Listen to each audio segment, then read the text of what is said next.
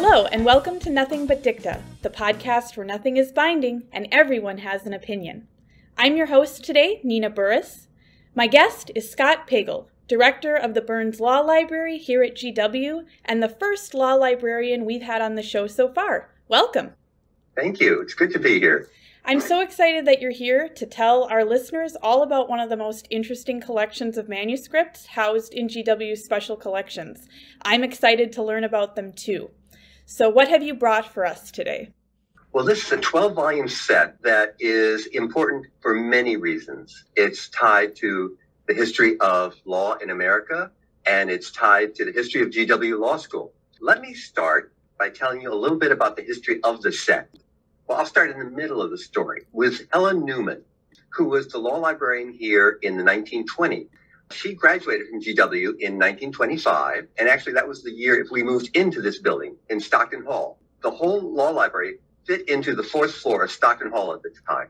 She got her LLB in 1925 and her LLM in 1927, and she started as the assistant law librarian and eventually became law librarian.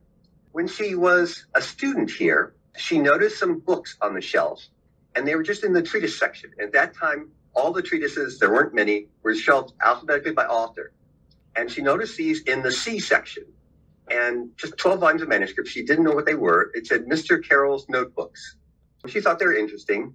And then when she was librarian, she began digging into the history of GW, and she learned about William Thomas Carroll, who was the first law faculty member here at GW.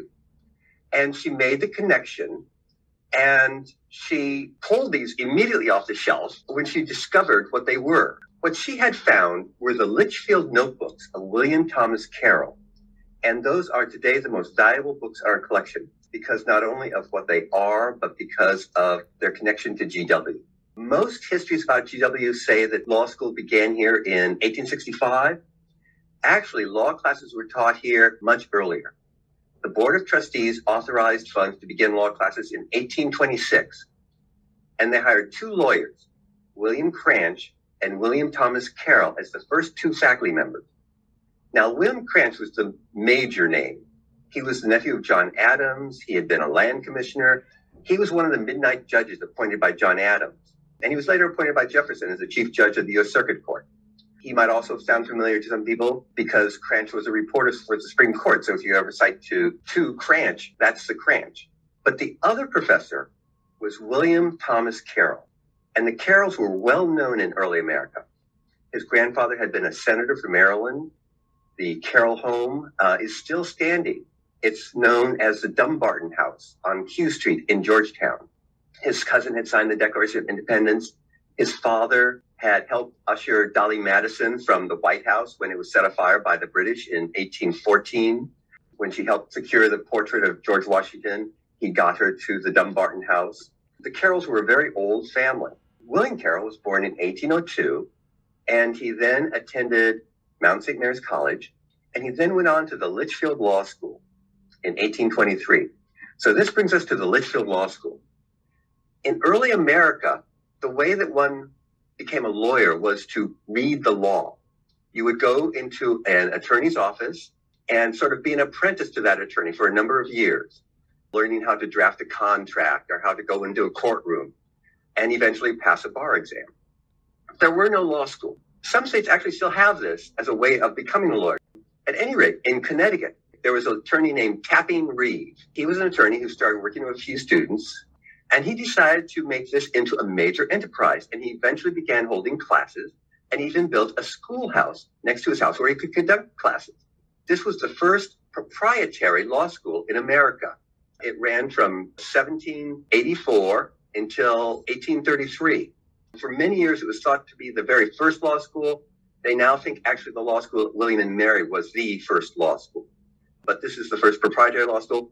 And it is so important because the number of people that it graduated vice presidents, including Aaron Burr, who was Reeves' brother-in-law, cabinet officers, Supreme Court justices, congressmen, governors, law school founders. In a way, the Litchfield Law School was a major force in the development of early American law. This was the law school that William Thomas Carroll went to, and then when he came to GW, that was the law that he was teaching to the first students here at GW. So how was law taught at Litchfield? I have a little pamphlet here about the law school at Litchfield. The law is divided into 48 titles, which embrace all its important branches, and he treats them in systematic detail. They comprehend the whole of his legal reading during his 30 years. The lectures, which are delivered every day, and which usually occupy an hour and a half, embrace every principle and rule falling under the several divisions of the different titles. Whenever the opinions upon any point are contradictory, the authorities in support of either doctrine are cited, and the arguments advanced by either side are presented in a clear and concise manner, together with the lecturer's own views of the question.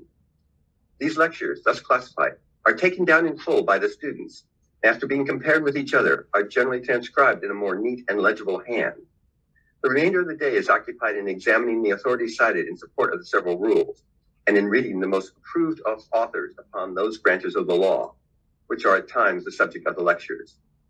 These notes, thus written out, are, when complete, comprised in 5 large volumes, which constitute books of reference, the great advantage of which must be apparent to everyone of the slightest acquaintance with the comprehensive and abstruse science of the law.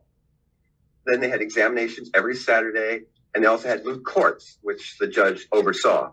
That was what William Thomas Carroll went through, and that was how he taught law here at GW, along with Cranch. Unfortunately, that ceased after 2 years, in 1828, due to the lack of interest and lack of funding by the board. So they only taught here for those 2 years. And then William Thomas Carroll actually went on to become the clerk of the Supreme Court. And he served in that role until 1863. And he's known today as the clerk who bought the Bible that Lincoln was sworn in on. And he was actually close friends with the Lincolns. And Lincoln's son Todd was buried in the Carroll family burial vault when he died. Helen Newman then discovered in the library these 12 volumes. So there are 9 volumes in very neat cursive writing. You can read it very clearly. There's a chapter on baron and femme, husband and wife, parent and child, contracts, master and servant, bailment, inns and innkeepers, law merchant, debt, action of slander, action of trover, action of assault and battery, action of replevin, action of trespass. He would read these out to the students and they would take notes. There was no Socratic method as we have now. You would just read your lectures out. How exciting was that? So there are these 9 volumes of notes. Then there are 2 volumes of shorthand note, which he would have taken in class as a student and then later transcribed into these very neat notes. And those are very rare.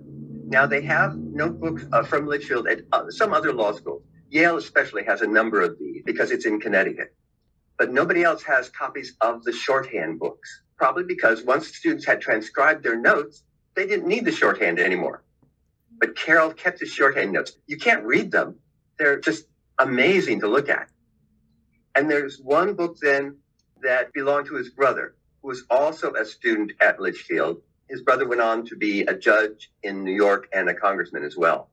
So we have these 12 volumes. And sadly, if you were here, Nina, I couldn't even show them to you. Oh, no. Because we are part of a wonderful exercise. Yale has contacted the libraries around the country, including us, to digitize the Litchfield law books from all the law schools that own them and make them available on a website. So we have shipped our Litchfield law books off to Yale temporarily, and they are going to be part of this wonderful online collection so that anybody around the country will be able to look at William Thomas Carroll's Litchfield notebooks and see what he learned at Litchfield and also what he was teaching here at GW when we started law school at GW. That seems like a great opportunity for further scholarship. Oh, yes. You know, because, of course, in the past, anybody interested in these would have to come here. And we have had some people come here and compare them. But, you know, it's hard to then say, well, what did this person write about contracts and what did this person write about contracts? Because you don't have them next to each other. Now people will be able to compare notebook to notebook and see how they might have differed over the years. This can be a wonderful opportunity for research into teaching of law in early America, how lawyers were trained in early America. So I know that students can't come visit these particular notebooks in person right now. For students who are interested in doing something like that, whether in person or in a digital version, How can they engage with the special collections? I encourage them to contact me. They can stop by or they can send me an email. We have all kinds of things in the archives that might be of interest to people. Granted, in many cases, it helps to have some knowledge of a foreign language.